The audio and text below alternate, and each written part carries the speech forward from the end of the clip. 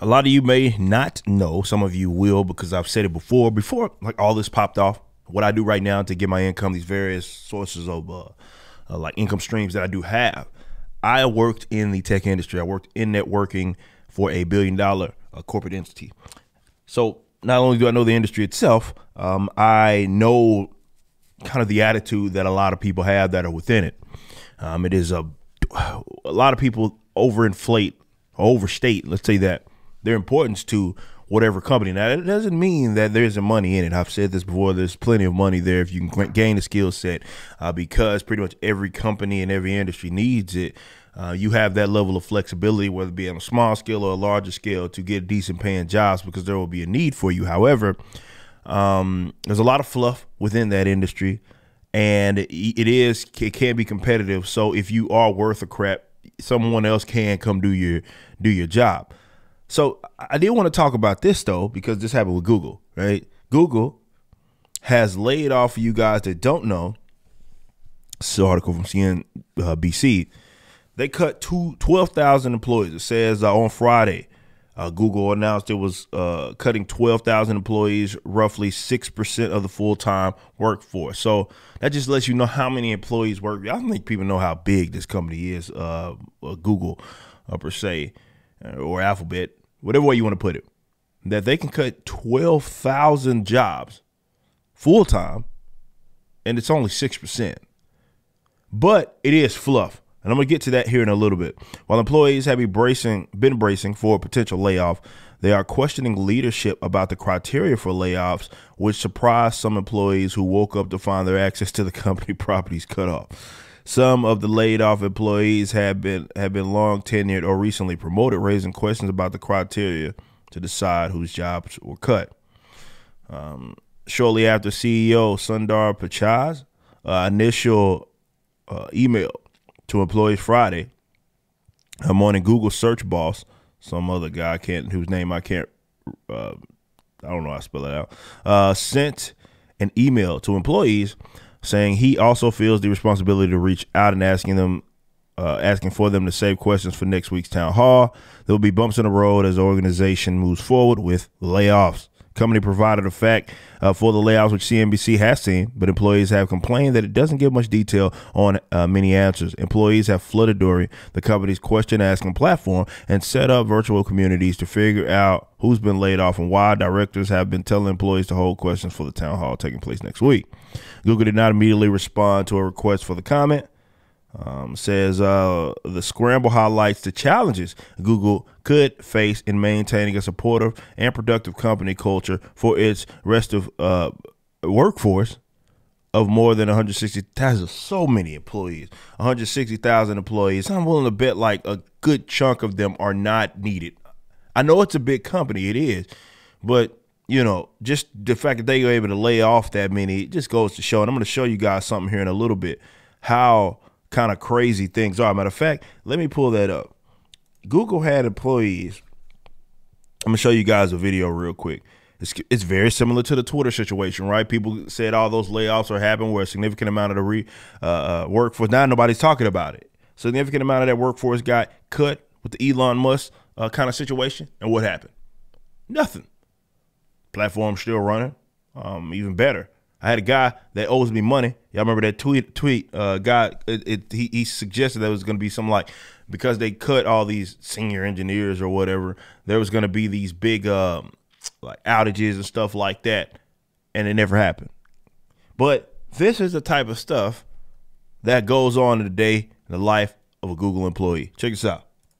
Life working from the Google LA office. I always grab some candy from the reception before heading in. This used to be an old aircraft hangar, so the decorations hanging from the ceiling kind of looks like an aircraft flying in. Before it was a Google office, this aircraft hangar belonged to Howard Hughes, so there's tons of memorabilia. Next, I'm gonna pass by these art installations. They're a really good photo op, or you can sit in there and get some work done. I'm gonna head to the coffee shop to grab some coffee and a fruit cup since I missed breakfast, and then I'm heading over to this butterfly themed room to take my first meeting. Then I'm gonna head over to the confetti room to take my next meeting. It's so sparkly and beautiful in here. I love that a lot of our rooms are themed. Then I'm gonna grab my 2 favorite drinks, which is this green tea and coconut water. Next, I'm gonna go upstairs and grab some lunch. They always have pizza and a variety of different vegetables and meat. So much like Twitter. Really good. And of course, everything you free lunch. Well, she's gonna mention that. in the office is free. Okay. On my way out Free of the lunches. cafe, I ran into a doogler, which is a dog googler, and ran into some ghosts. When they were renovating the office, there were a lot of spooky stories from the crew. So there's a whole area in the office where you can listen to them. Then I got more work done and headed over to the massage chairs to wrap up my day. Let me know what you want to see next.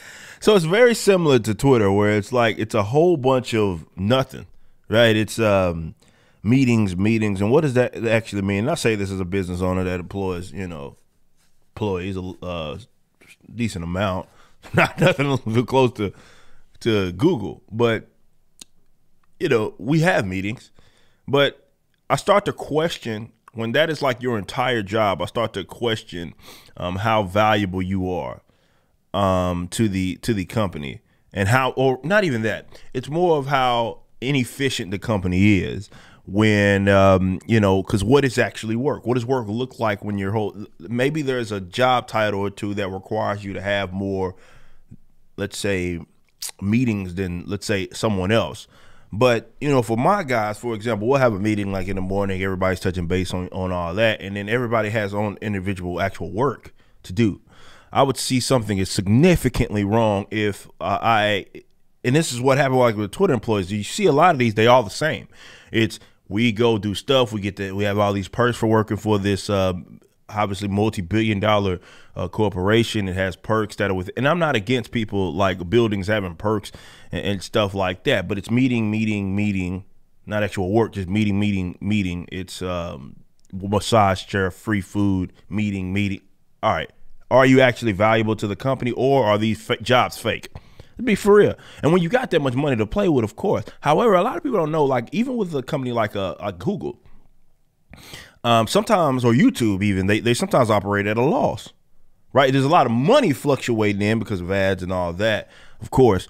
But, obviously if the money goes, let's say, down even slightly in terms of how much they're bringing in, how much it's worth, let's say that definitely with inflation, well, you're going to make cuts. Doesn't matter what the actual number is, just how their business is structured.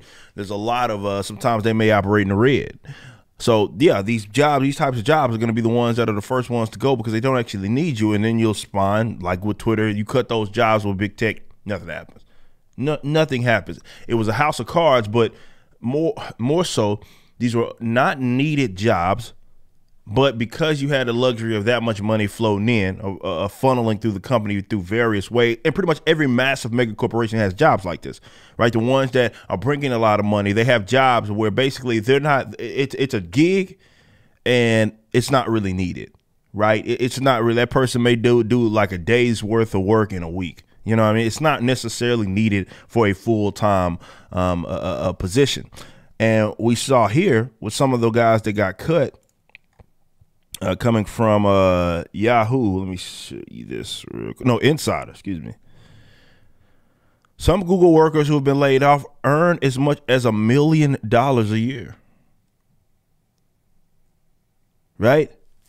So Google managers who spoke on the conditions, they of course had to do it anonymously or wanted to, told the outlet that some who lost their jobs, including those with high scores on performance reviews and managerial positions, earning between $500,000 and $1 million a year. Look, guys. It's like with Twitter, man, with the growth of tech and definitely depending on where you're at with the economics, like, or with the economy, is going to largely determine how much you can do within your individual business. Okay. That's just what it is. If the economy is in a decent spot, there are going to be more jobs that are not needed. But as the money gets thin, whether you're dealing with inflationary issues right now, business just isn't booming like it once was. Well, of course, you're going to make those cuts. And then you'll see that a lot of these jobs aren't really necessary. And this is why I say that these guys overstate what it is that they're doing. I welcome this whole, we're seeing this with various different spots. We always cover these layoffs, cover them in Hollywood, we cover them in with big tech. I welcome that sort of stuff because it's an identifier. When someone with that much money has to cut people, it's an identifier really truly of where not only the economy is, but where that maybe that industry is at, and it's worth paying attention to. Now, what I hope happens out of this is, you don't, just from where I'm at, I don't want the economy to be bad. A lot of it's government influenced. Actually, I'd argue the vast majority of it is certainly government induced in terms of some of the problems that you have within your economy.